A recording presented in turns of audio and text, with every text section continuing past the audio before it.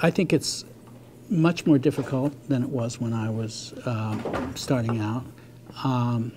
It's more difficult because the demands on the physician side are so much greater. When I was joined the faculty at Southwestern Medical School, our hospital was the county hospital. You could be an academic and you could, make rounds at that hospital on the general ward rounds for 2 hours a day, 3 days a week, and that was your, that was your thing. And then the residents did all the work. Now, the attending physicians have to do all the work, and the residents have an 80-hour week and take off.